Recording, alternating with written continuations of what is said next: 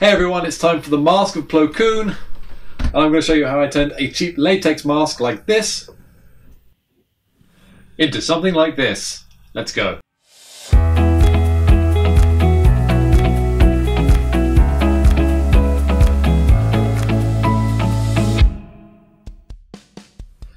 So to do the mask for Plo Koon, which is arguably the most important part of the costume, it's the most recognisable part of the costume, I decided to buy one that's readily available. It's, I believe, a Rubies mask. These range from about £40 to £50. They're not cheap, but the sculpt is actually quite good. The pictures on the websites look great, so I ordered it and just waited for it to arrive.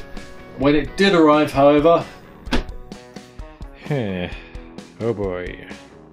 Like I said, the sculpt isn't bad, it's actually quite good. But when you get it out in the box, the pictures I have for you here is after I've had it out and kind of padded for a while to give it some shape. When it comes out of the box, it looks like a dead chicken or something. It looks terrible. It's all squashed up. It's a pinky orange colour, which is awful. In no iterations is he that colour. His skin is orange, let's face it. But yeah, it's just, when you get it out, it's just kind of like... But I expected this. I'd seen other reviews of this mask, so we were expecting it, but it still doesn't make it any more... So I knew I was going to repaint it. Now, repainting latex masks is non-trivial. To do it properly, you have to strip the paint back and then paint with very specialised paints, including specialised thinners.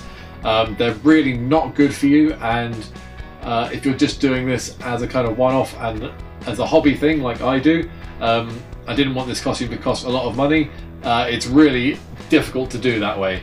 So I did a bit of research. I looked around for a while, seeing the best way to paint latex masks, and there are a few different ways that I saw, but by far the easiest way I saw was you just paint it with liquid latex. You mix liquid latex in with regular paint. This can be acrylic, or in my case I got some emulsion, the kind of paint you just put on your walls, and this worked great. So what you do is mix the liquid latex and the paint. You mix it about 70 to 30 latex to paint, and this makes a paint with a makeup that's very similar to the mask itself.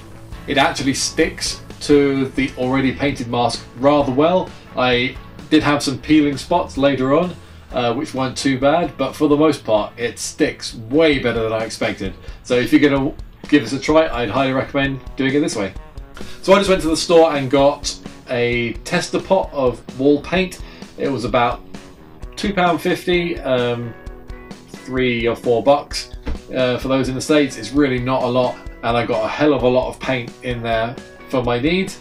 You can choose from all the colours that they have in there, because you get all the little swatches you can choose from. So I picked a nice vibrant orange colour towards skin tones a little bit, and this turned out to be a great colour. So after I mixed it all up, I could go about painting it.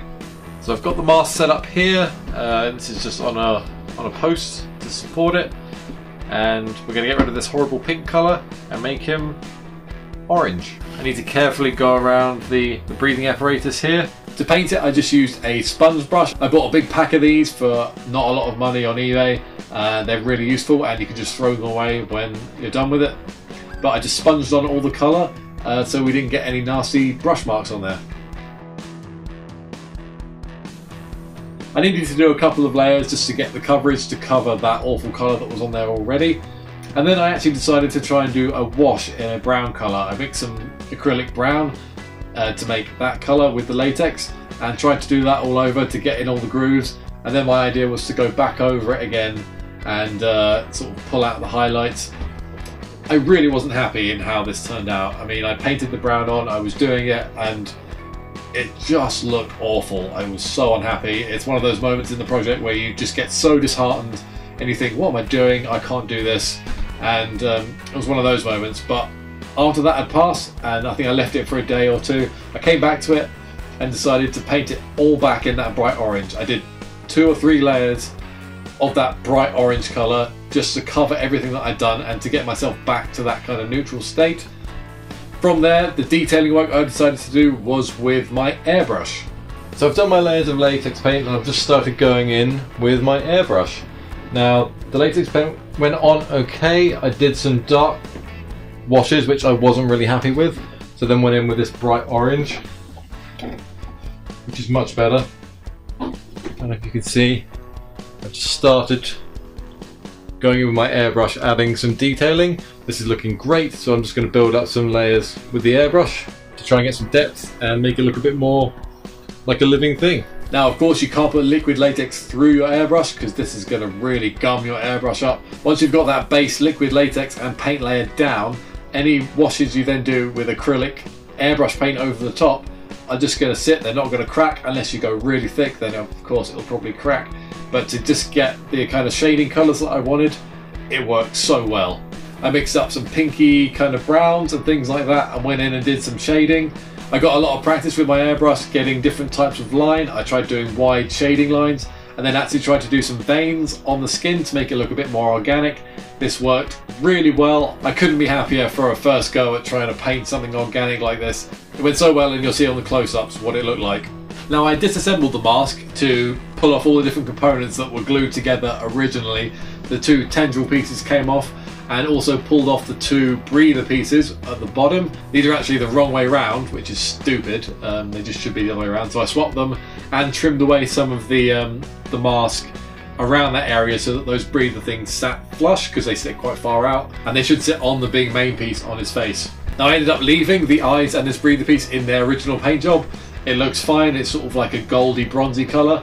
I just made sure that I touched in anything that I'd done on the skin that had overlapped, but otherwise that was fairly easy. I've got it all painted up really nicely, but as you can see, he's still very squishy. He's got no structure in there, so we've got to kind of sort that out. Now, he also needs some mesh in the eyes, so I'm going to make that, and then we're going to add some structure to the face to make all this solid, and also get these tusks back on.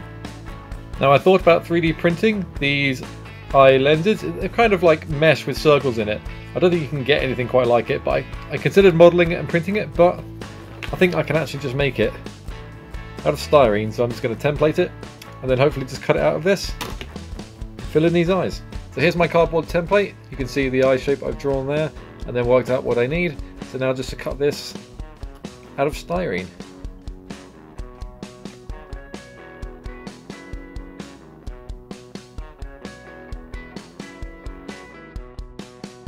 There was another thing that I did to increase the accuracy of the mask. Where the two tendril things attached to the breathing bits at the bottom, there's actually two metal connectors. Now, these were just painted on the original mask. They looked horrible. It was just silver paint on the sculpt. On the original, they used airbrush connector hoses. Now, these are just quick disconnects that you can use for an airbrush to swap out airbrushes or hoses. I think they were a couple of pounds each. It was well worth it, and these were just glued in place, and then the tendrils were glued in the top, and it just makes the mask look a whole lot more expensive than it actually is. The mask itself is quite big, so I need to add some structure on the inside. The breather piece got a piece of styrene templated and cut and glued on the inside. This gives a nice solid shape on the front. I also bought a cheap Halloween mask that's form-fitting around the eyes. This I tested on myself, it fitted really well. So I glued this to the inside of the mask, and this means that the mask can sit really nicely against my face, and also gives some extra shape across the bridge of the nose and to that portion of the mask. To make it sit comfortably on my head when I'm wearing it, I just shove a piece of foam in the top. You can put any kind of padding in there you like, or fill it with expanding foam, something like that, but I find I just have a piece of random foam. I just kind of shove it in there, pull it over my head, and it gets it to the right kind of place on my face. I added a small piece of Velcro on the back just to do it up, so that pulls it tight and allows it to sit in the rest of the costume. And that's it. That's how I modded this off-the-shelf mask into an awesome costume piece.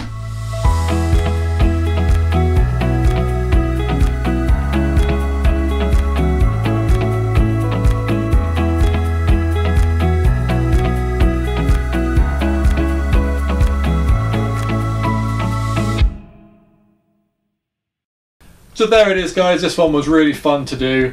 He looks great now. I have him on this little stand and he sits on the shelf.